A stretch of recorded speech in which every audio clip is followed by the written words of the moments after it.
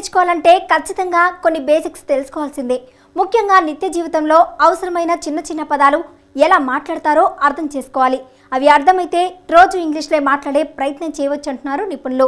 ఈ రోజు కొన్ని ఇంగ్లీష్ గ్రామర్ టిప్స్ తెలుసుకుందాం. హ్యాడ్ టు ని యూజ్ టు ని రెండింటిని కలిపి ఒకసారి కంపారిటివ్ స్టడీస్ కింద మనం నేర్చుకునే ప్రయత్నం చేద్దాము. హ్యాడ్ టు కి యూజ్ టు కి చాలా చిన్న డిఫరెన్స్ ఉంటుంది, బట్ ఇది రెండు డిఫరెంట్ సందర్భాల్లో వేరు సందర్భాల్లో ఉపయోగిస్తాము. ఇది మనందరికీ తెలిసిందే.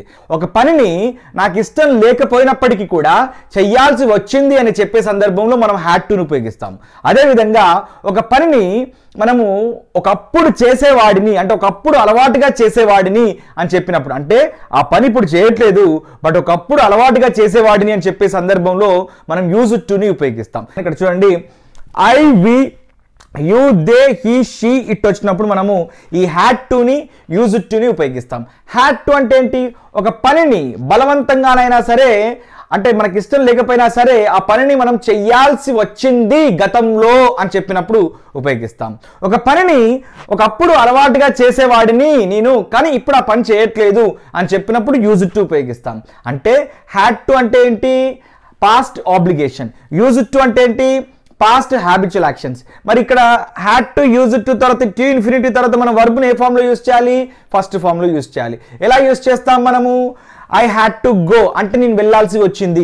ఐ యూజ్ టు గో అంటే నేను వెళ్ళాల్సి, ఒకప్పుడు నేను వెళ్ళేవాడిని. For example, I had to go to Dubai అని చెప్పాలనుకోండి. నాకు నచ్చకపోయినా కూడా నేను దుబాయ్కి వెళ్ళాల్సి వచ్చిందని చెప్పాలనుకోండి, అలా చెప్తాం. కానీ నేను కాలేజ్కి వెళ్ళేవాడిని అని చెప్పాలనుకోండి, I use to go to college when I was in my intermediate or when I was young అని చెప్తుంటాం. నేను యంగ్గా ఉన్నప్పుడు వెళ్తుండే వాడిని, అప్పుడు వెళ్తుండే వాడిని, ఆ పని చేస్తుండే వాడిని అని దాని అర్థం అన్నట్టు. Next, we had to play cricket. బాగా వర్షం పడుతుంది బట్ బెట్ మ్యాచ్ అది, బట్ మేము ఆడాల్సి వచ్చింది అని చెప్పాలనుకోండి, we were forced to play that game అని చెప్పాలనుకోండి, we had to play cricket. And we used to play cricket when we were living in Vizag. మేము వైజాగ్లో నివసిస్తున్నప్పుడు రోజు బీచ్కి వెళ్ళి క్రికెట్ ఆడుతూ ఉండే వాళ్ళము, అప్పుడు ఆడుతుండే వాళ్ళము, కానీ ఇప్పుడు ఆడట్లేదు, ఇప్పుడు పెద్దగా అయ్యాము, జాబ్స్ వచ్చాయి, ఇప్పుడు లైఫ్ వేరే ఉంది అని చెప్పిన సందర్భంలో చెప్తాం.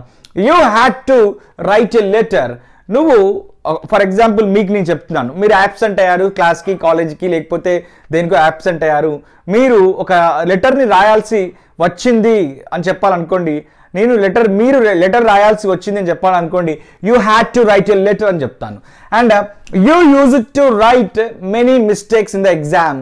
మీరు చాలా మిస్టేక్స్ రాస్తుండేవారు ఎగ్జామ్లో. నేను మీ ఫ్యాకల్టీని, మీ టీచర్ని మీకు ఒక గెట్ టుగెదర్ పార్టీలో చెప్తున్నాను, మీరు చాలా మిస్టేక్స్ రాస్తుండే వాళ్ళు, చాలా తప్పులు రాస్తుండే వాళ్ళు, ఎర్రర్స్ చేస్తుండే వాళ్ళు అని చెప్పినప్పుడు ఇలా చెప్తుంటాం అన్నట్టు. They had to read English news papers. English సరిగ్గా రాదు బట్ ఇంగ్లీష్ న్యూస్ పేపర్స్ చదవాల్సి వచ్చింది అని చెప్పే సందర్భంలో అలా చెప్తుంటాం అన్నట్టు. దే యూజ్ టు రీడ్ చందమామ కథలు ఆర్ మోరల్ స్టోరీస్. వాళ్ళు చిన్న పిల్లలు ఉంటారు, అంటే మనం పెద్దగా అయ్యాము, చిన్నప్పుడు మేము చందమామ కథలు చదువుతుండే వాళ్ళము అని చెప్పాలనుకోండి, they use to are we use to అని చెప్తాం. వారు అయితే దే, మనము, మేము అయితే వి, మీరు అయితే యు, నేను అయితే ఐ, ఇలా చెప్పేస్తుంటాం అన్నట్టు. And he had to learn English. అతనికి జాబ్ రావాలి కాబట్టి ఖచ్చితంగా అతనికి ఇంగ్లీష్ మీద ఇంట్రెస్ట్ లేకపోయినప్పటికీ కూడా ఇంగ్లీష్ నేర్చుకోవాల్సి వచ్చింది అని చెప్పే సందర్భంలో ఈ రకంగా చెప్తాం, he had to learn English అని చెప్పి. And he used to learn English. అతను ఒకప్పుడు ఇంగ్లీష్ నేర్చుకుంటూ ఉండేవాడు, but he is perfect and ఇలాక్యుయెంట్ and he is fluent now in English. And she had to stay in Hyderabad. ఆమె హైదరాబాద్లో నివసించాల్సి వచ్చింది. ఆమెకి వాళ్ళ సొంతూరైనటువంటి విజయవాడలోనే ఉండాలని ఇష్టం ఉంది, బట్ వాళ్ళ ఫాదర్కి ట్రాన్స్ఫర్ అయింది కాబట్టి, గవర్నమెంట్ ఎంప్లాయీ కాబట్టి ఆమె హైదరాబాద్లో ఉండాల్సి వచ్చింది, నివసించాల్సి వచ్చింది అని చెప్పాలనుకోండి, అప్పుడు had to stay in Hyderabad అని చెప్తుంటాం అన్నట్టు. She used to stay in Hyderabad అని అంటే ఆమె తన చిన్నతనంలో హైదరాబాద్లో నివసిస్తుండేది, ఇప్పుడెక్కడుంది? యూఎస్లో ఉంది, బట్ ఒకప్పుడు హైదరాబాద్లో నివసిస్తూ ఉండేది అనే సందర్భంలో యూజ్డ్ టుని ఉపయోగిస్తాం. అండ్ ఇక్కడ ఇంకొక ఎగ్జాంపుల్ చెప్పే ప్రయత్నం చేస్తాను.